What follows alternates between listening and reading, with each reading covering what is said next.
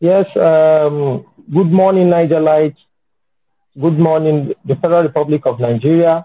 We are here to discuss issue of insecurity bedevailing the good people of Niger State, more especially people living in Rafi and Shiroro local government. Today, we have some dignitaries that are going to give us an insight of what is happening in their communities. And the basic fact is that in the recent times, our people have been faced with issue of banditry and kidnapping, in which has made a life unbearable for them. In the recent times, again, the government and the federal government of Nigeria have tried an effort to see how they can be able to curtail the situation. But it seems that the situation is getting worse and worse every day. Just yesterday, we learned that more people have been kidnapped in the Rafi local government and in Shiroro local government. Today, I have Malam Jibrin Abdullahi from Malam Jibrin Allawa from Allawa community who can give us an insight of what is happening. And we have Malam Bello Ibrahim from Shiroro local government, Shiroro youth movement that can give us more insight on the whole thing. Malam Bello, please, can you introduce yourself more so that people will be able to know what actually you are standing for? My name is Bello Ibrahim, just like you rightly said. And I am a member of the National Youth Council of Nigeria's think tank, Shiroro Local Government Chapter. I'm also the co-convener concerned Shiroro Youth. Yes, Madam Jibrin Allawa, can you just introduce yourself before we start this? Yes, like you rightly said, my name is Jibrin Abdullahi Allawa. I am from Allawa community. I am the Publicity Secretary, Allawa Community Development Forum. I am the Secretary, Sandlakma Youth Development Association. Thank you very much. Madam Bello, in the recent times, you can see I've been hearing you people do on the social media and the print media to cry out in respect to insecurity bedevailing with good people of Shiroro local government. What is still on ground that we're still hearing that a lot of things have not changed up to today, the same thing, the same story, and nothing has been done? Well, our situation is so pathetic, and now we're all resorting to God and prayers, in the sense that this problem has become a recurring decimal. And just as you said earlier, we shouldn't dwell on politics. But again, without sounding immodest, the political leadership has not shown the needed will to actually curtail this situation. The attacks goes on every now and then without any commensurate effort to actually check this. The situation is pathetic. It is so bad that the bandits operate without any resistance from the appropriate security forces. Yes, Madam Jibrin Abdullahi, in the recent time again, you can see the Allawa community people, in fact, with the information at hand, that virtually more than 80% of people have deserted Allawa community. What's actually still happening? Yes, actually what you're saying is right. As it is now, Allawa as a district with so many locals, so many villages have deserted the villages, and all of them, virtually all, are now staying in Allawa. Because it's in Allawa that is only Allawa that has little security along that axis. And if you can look at it, the problem started from Allawa community before it escalated to other places.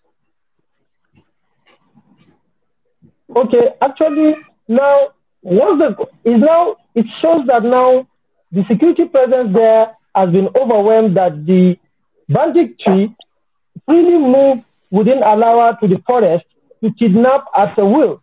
That's what you are saying? Yeah. Yes.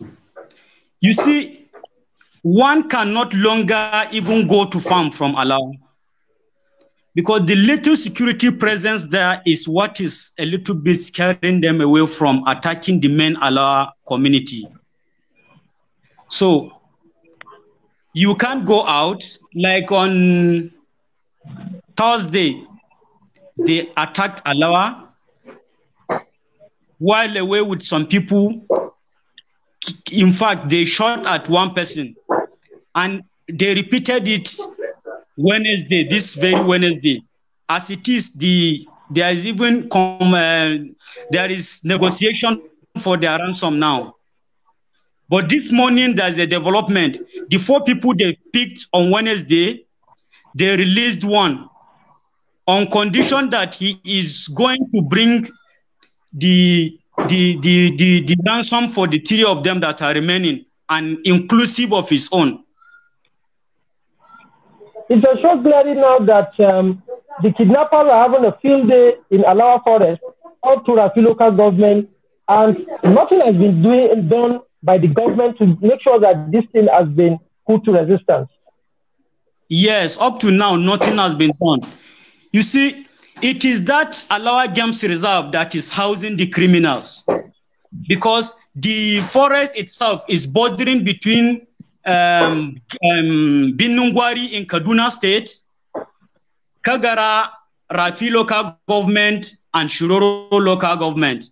So they have free movement because the forest is very thick.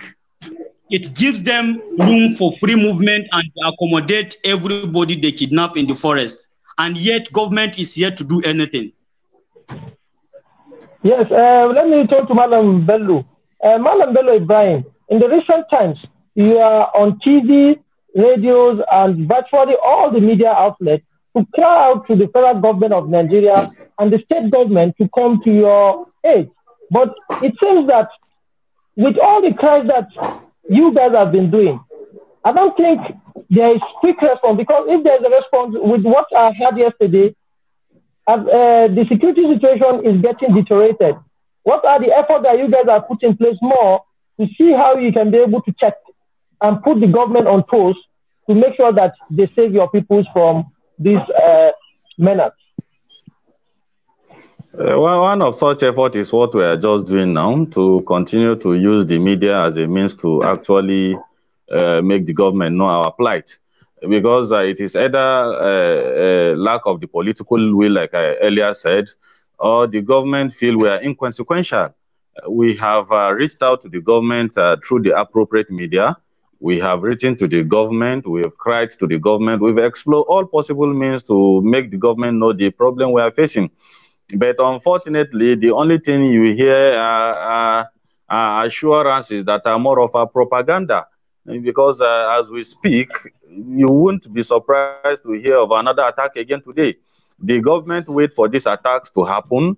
They come on media at sometimes condemning the attacks, and it ends there. There has been no really any form of a serious commitment to actually end this. We've been doing this over and over again, and the only thing we get is empty promises. Because what I mean by empty promises is this. Each time our communities are attacked, the government come on media, condemn the attack. That is in some instances. In some instances, they don't even condemn the attacks. And in all honesty, these attacks are actually underreported. Some of this attack goes on, the community will just take solace in God, and it ends there. So as to what we are doing, we don't have much to do. We'll continue to pray. We'll continue to explore avenues like this, so that we'll continue to cry to the appropriate authorities, because these are criminals that are bearing sophisticated weapons. Only conventional securities can actually curtail this. Yes. Madam Ibrahim, just yesterday, the report at my desk is that people of Rafi were, in fact, Kagara town was attacked and people were kidnapped freely. To allow us this, what actually you guys are doing with Shiroro and Rafi people to make sure that you can resort to, in fact, a local security outlet so that you can be able to curtail the situation? See, the sophistication of these bandits, as it were, is such that they can attack anywhere at will. And I'm saying this with all sense of responsibility.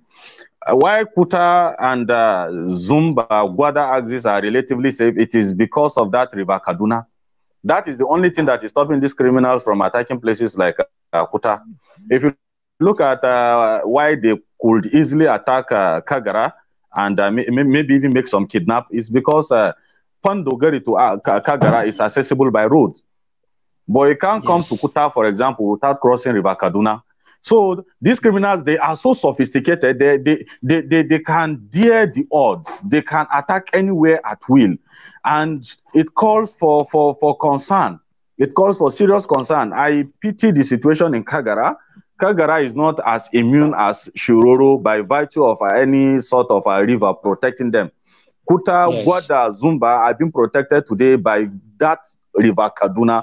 Take away River Kaduna, and I can tell you these people will have attacked Kuta for a very long time because we don't have the security architecture to contain them. These are people that come in their hundreds, sometimes 100, 200.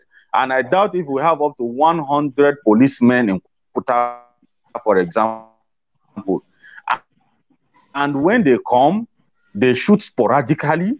They dare the odds. They fear nothing. They fear nobody because they realize they've been doing this over time without any resistance. So they feel they can only spare community when they so will, not because the government's presence or security presence will deter them. There are instances where community are going into negotiation with these criminals to have a sort of protection. They call community leaders, galvanize resources, pay to the criminals so that the criminals will spare that community. So the case is pathetic. It is pathetic, and nobody seems to be willing to actually help us. Now, what you are telling me now is that the community actually are working for bandits, because when you work day and night to earn your living, and bandits come overnight and pick you up, they give them all their earnings at just a blink of an eye. That is one. In fact, sometimes they even tell community leaders to gather money so that they will allow them go to farm. They will tell them if you want to farm this year, they will tell the community leaders. Yes, go ahead, Manager Jibrin. Okay. They will tell the community leaders, if you want to go to farm, you have to bring so amount of money so that will allow you go to farm and do your farming. And can you imagine that these people, sometimes they will even say, we'll wait for you when you yield what you have so that we'll come and take you and then use it as a ransom. So they operate freely at their will. Now you are telling me now that the community now have been deserted. The bandits are now the community leaders. You see, like Kusheriki, for instance, like Kusheriki community in Rafi local government area of Niger State, there was a time they held conversation with the village, with the district head, and they told him he have to organize his people to gather 2 million naira if the people want to farm for this farming season. That they should look for money. When they pay that money, they will allow them do the farm for the rest of the season. So you can see at will, they can come, strike anytime, take away what they want to take away, and then do whatever they want, and then go away at their will. Madam Bello Ibrahim, precisely in Shiroro local government, not Rafi now, how many communities have been adversely affected by these criminal activities?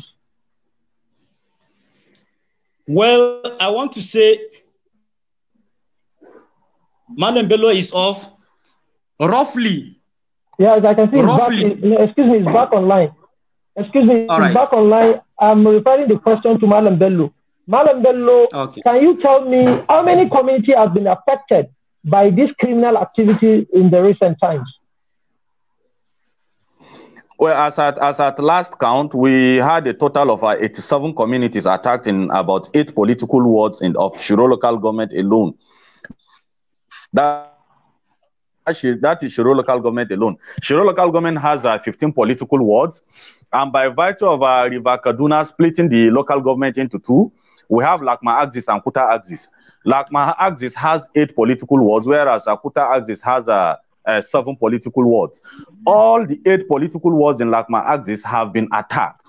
And we have just few communities that have not experienced this form of banditry attack. But whichever way, all the political wards have been attacked.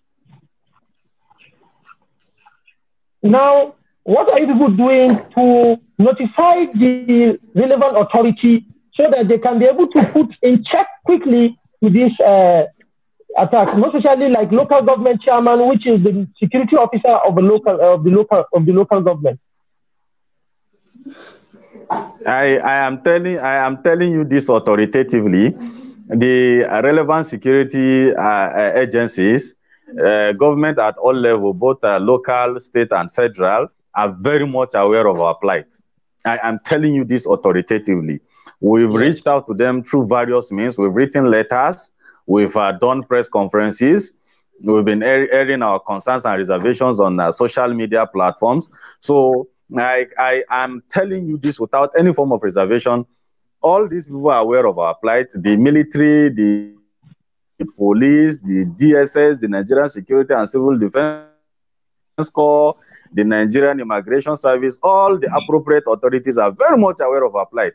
It is just lack of the political will to actually come to our aid. Because two things are involved here. If criminals have field days like this, two things are involved. One, it is either we are presuming or thinking Nigeria is already becoming a failed state, or secondly, there is a sort of conspiracy or lack of political will. It can't be out of this. And in our own case, we feel more it is more of a lack of political will. And I will explain what I mean by that. In most instances, when attack hear any condemnation from the federal government, for example, even at state level, sometimes it is only attacks in Rafi local government that attracts the condemnation of the chief of staff, and it ends there. That of Shiroro local government, nobody says anything. Each time you hear anybody saying anything at all, it is we, the youth.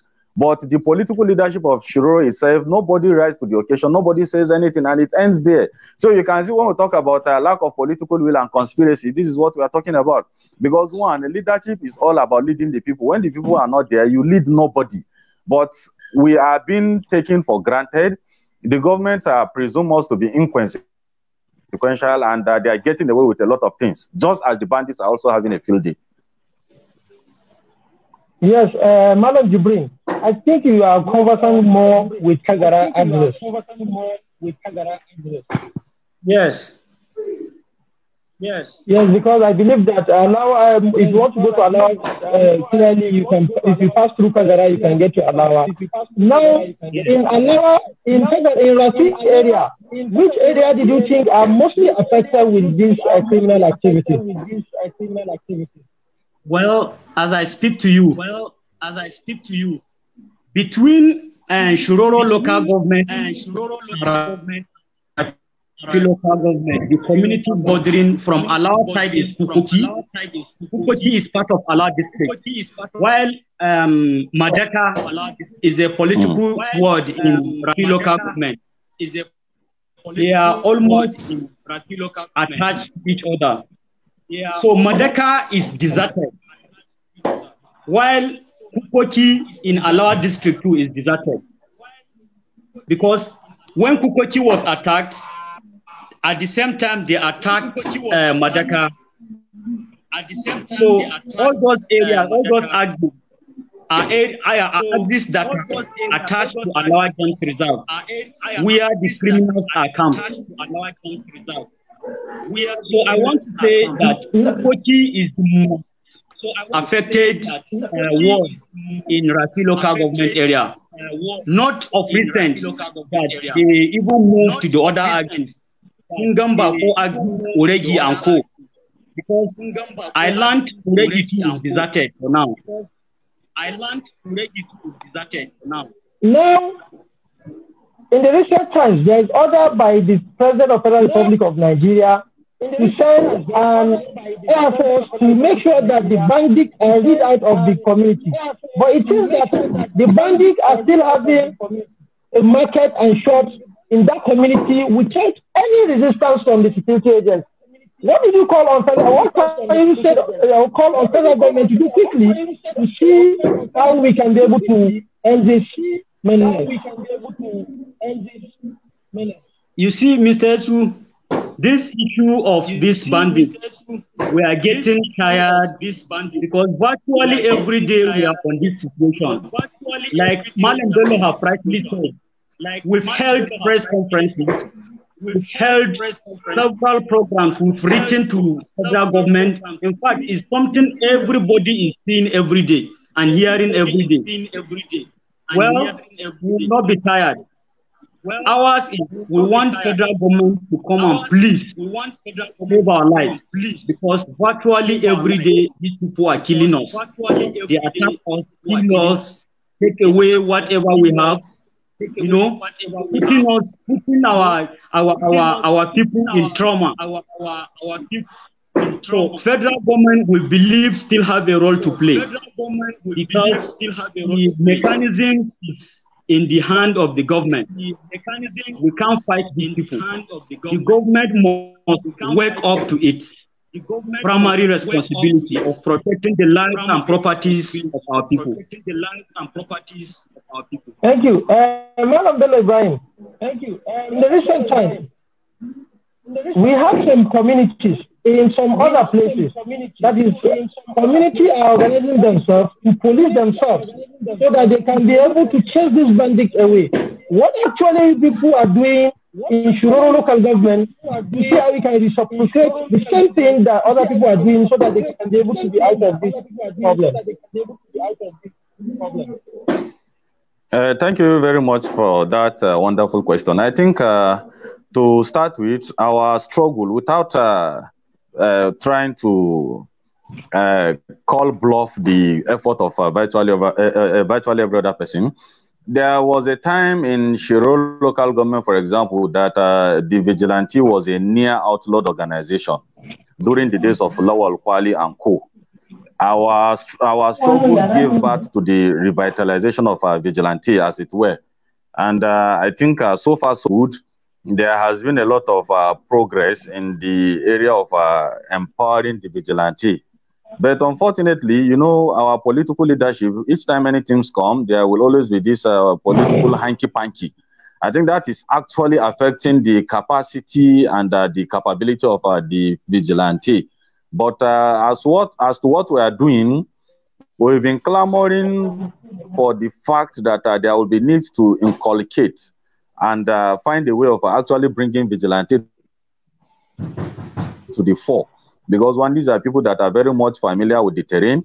We've been helping in the area of advocacy, and I think it is actually yielding the needed result. The government of recent has been able to empower the vigilante,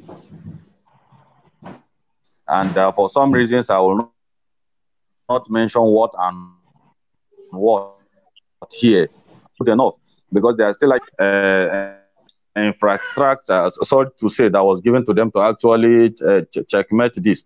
But again, even vigilante, they should be seen as a sort of a supportive defense mechanism. The conventional security forces should actually lead the war, whereas vigilante should only support. But instances where vigilantes are exposed, you have a vigilante that is using den gun, confronting an armed bandit that will come with a RPG, machine gun, AK-47, AK-49. This is already a suicide mission. But when you have conventional military forces leading the war, whereas the vigilante will give a complementary assistance in area of intelligence gathering, they will help in giving direction as to how the terrain is, will achieve more successes. But as it is, vigilante cannot confront these guys, and that is a fact. That is a fact. Vigilantes cannot adequately confront these guys. Yes, Madam Bello, in the recent times too, I can get vividly that even the security have faced some casualty in the recent times.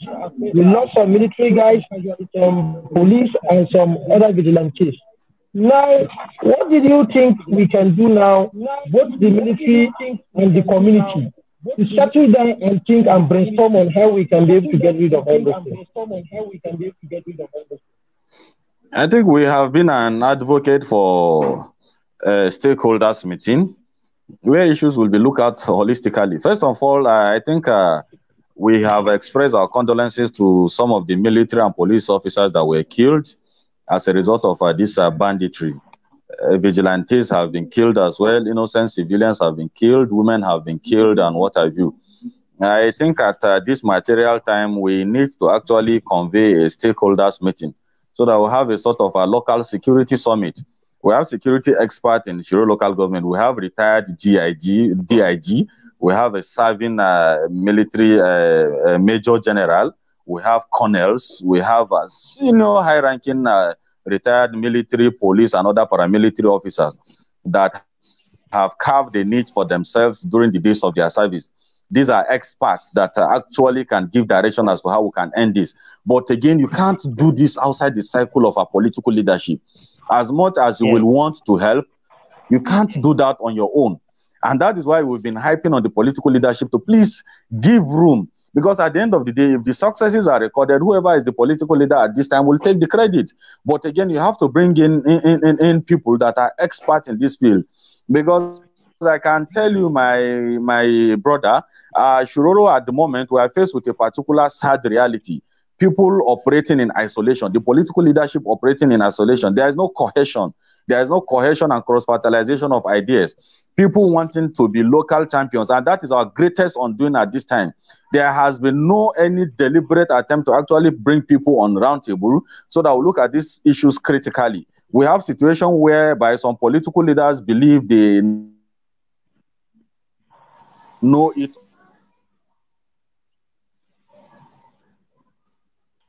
all and they can do it all alone. And this is a whole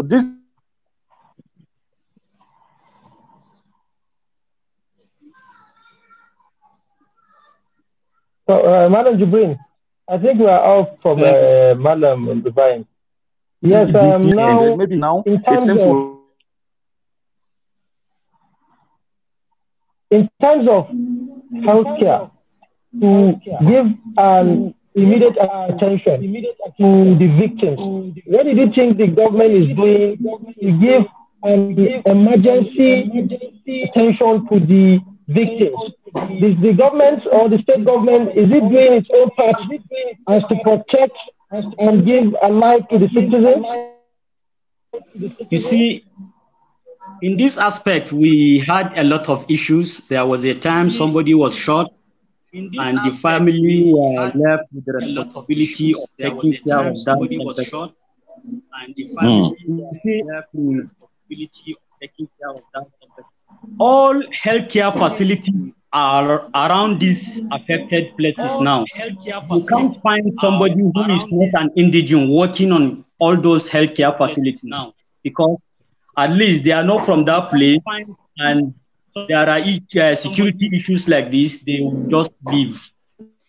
So we have these issues. The healthcare facilities there are understaffed because of the present condition.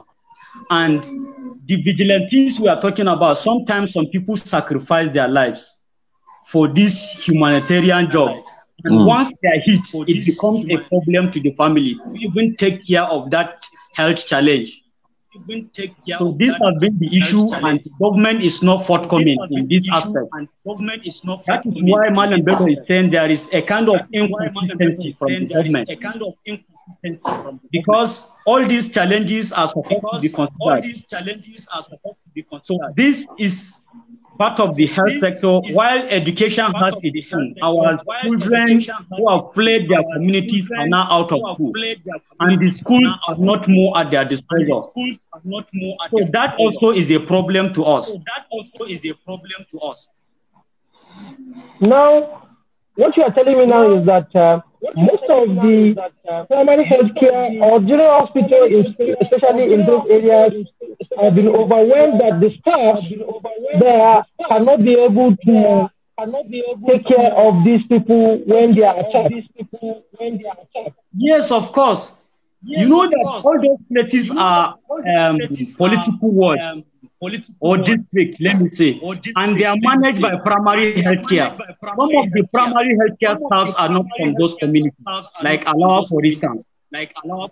So somebody who is not an indigent cannot even reside there and work there for now because of the security challenges. And the little we have cannot even take care of the clinics because there is mass influx from the displaced communities. Now, we have some few minutes to wrap up this program. Now, what is your advice for the state government to do quickly, or the federal government to do quickly to, Well, my advice for the state, for both the state and federal government, is that they should wake up to responsibility. These are innocent people that voted them, and they promised they took an oath to protect them. For now, they have failed, because these people are exposed to attacks, being killed every day. In fact, they have been subjected to a lot of hardship, undeserved hardship. So federal government and state government to wake up to its responsibility and please provide much security to protect the lives and properties of these people. Malam Bello, please, your last word so that we can be able to wrap up this program. Your last comment, please. Sorry. Comments, please. Sorry.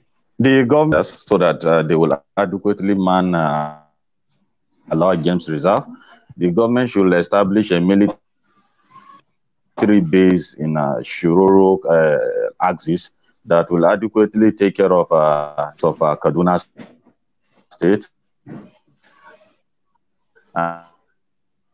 And I think going further, actually know what is actually happening. Because it is only a fool that does the same thing every day and expect a different result. As it is, the government have been hyping on this strategy and it is not working. I think we need to look inward. The government should not trust as those that are fronting themselves as Mr. Sabi, I can do it and do this and that. The government should look inward and actually find a way of dealing with these issues directly. Thank you very much. I think next time we'll get you guys again so that we discuss extensively on insecurity bedwelling your people in your community. Nigerite, as you can see, or the people of Nigeria, you can see our community have been ravaged this recently, and that is why we get to reach out to the people there so that we can get a first-hand information. We are calling on the relevant authority to do something quickly so that we can escalate this situation. Right now, yesterday in Rafi local government, we lost about more than 4 people to banditry attacks. Now, we don't know the next community. Now, the federal government and state government have to sit down and save the situation, and so that we can be able to live peacefully. God bless Niger State. God bless Federal Republic of Nigeria. Thank you. God bless Federal Republic of Nigeria. Thank you.